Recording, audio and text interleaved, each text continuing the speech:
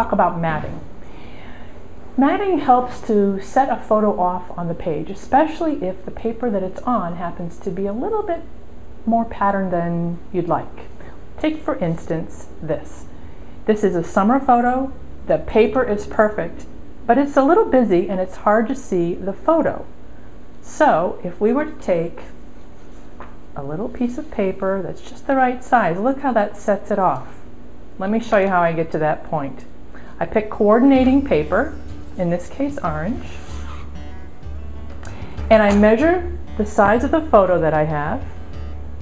If I want, in this case, a 1/4 inch border all the way around, I'm going to cut my paper a 1/2 inch larger than the photo. In this case, I have a 3 1/4 inch photo, so I want to add a 1/2 inch to that. That makes that 3 3/4 by 3 3/4.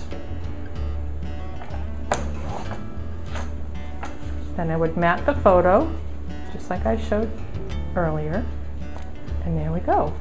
In this case, I need the extra mat anyway because look at the finished page.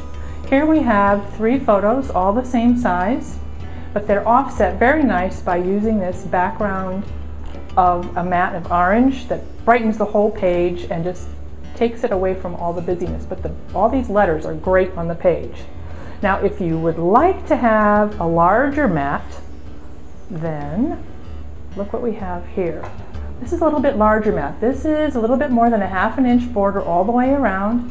It looks great on the page and sets the photos off, gives nice focus to the page.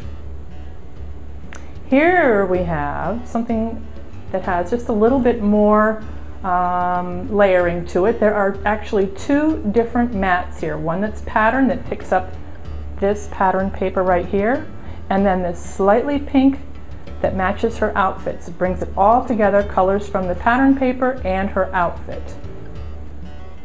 If you want to get a little bit more adventuresome, try something offset.